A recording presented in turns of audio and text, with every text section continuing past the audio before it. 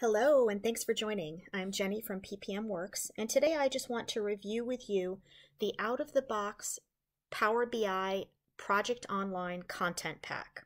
This is a prepackaged set of reports that Microsoft provides for Project Online users that is designed so that any organization setting up their system pretty much out of the box using the built-in features that are available in Project Online will then automatically have this set of reports. So let's take a look at what these report pages are, and then I'll tell you what we can do to help you customize these reports. So you can see that we've got a portfolio dashboard. I'm here in the Power BI service right now looking at these reports. So they are published. Users can subscribe to them so that they will get alerts when the reports have been updated. It starts out with a portfolio dashboard that will show you an overview of all of the projects, as well as the projects by the phase they are and by type. So these would be the enterprise project types and the workflow phases.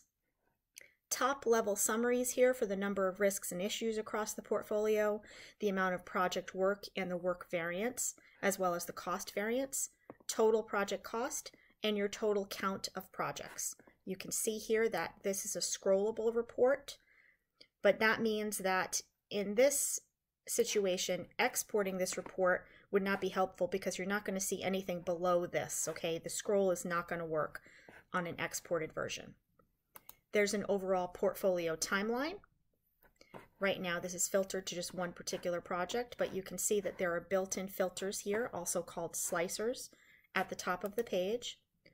Portfolio costs also, with the top projects by cost ranked here in tiles, as well as the cost KPIs and cost variance measurements. Portfolio milestones are going to show the upcoming milestones in the next 30 days, as well as milestones that have been completed in the last 30 days.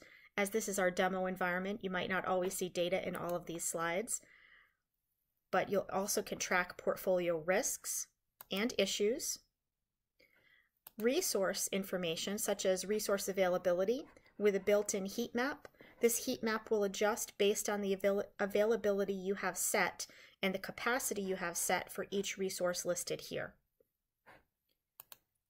There'll be a resource overview, just so that you can see overall the resources by department and by group and by role-based security if you're using that in your environment. Actual resource assignments. This is organized by the resource name, then by the project, then by the task to which they're assigned. You can filter by a particular resource if you want to see that. There's a built-in filter here for that. You could also very quickly and easily change this so that if you wanted to look at this from a project down perspective, you could look at each project and then see the resources that are assigned to that project. If you're looking for details on a specific resource, you can come in here and you can select the resource name so that you can see their information, as well as the resource demand forecast. This is probably a less commonly used report. We have lots of clients that simply hide this page, but nonetheless, it's available to you if you want to use it.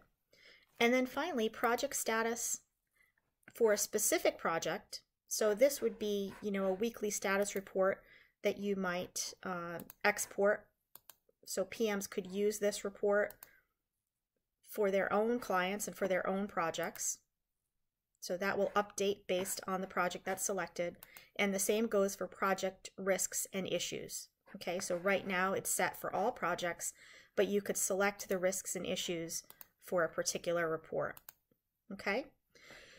What we can then do with this out-of-the-box report is customize it to your environment. So perhaps you're not using the out-of-the-box workflow phases because that's just more than you need, at least when you're first starting out.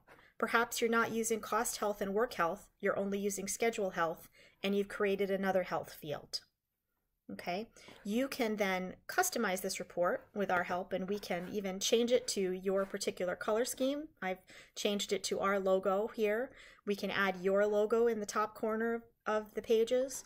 We can create higher level dashboards so that if you want to just see things based on Project Manager, for instance, you can look at more visuals here. Sometimes executives like to see more imagery rather than less lists of projects. They'd rather just see overall images, overall pictures. so you could take a look at that.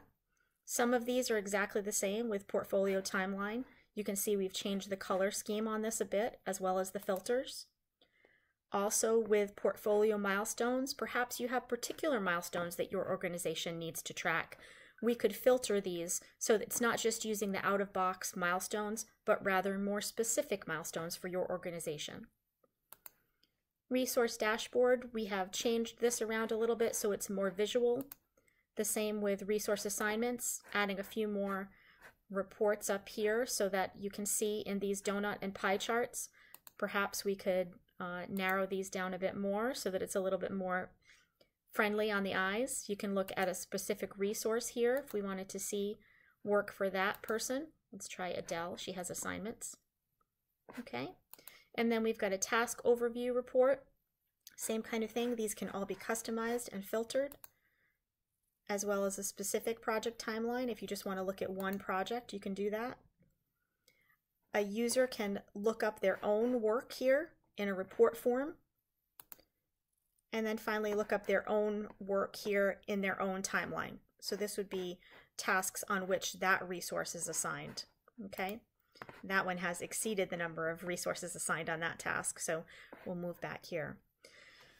What my point is that we can customize these reports starting from the base report and then using that as the starting point, then changing this so it better suits your organization's needs. If you're looking for more information, reach out to us at info@ppmworks.com.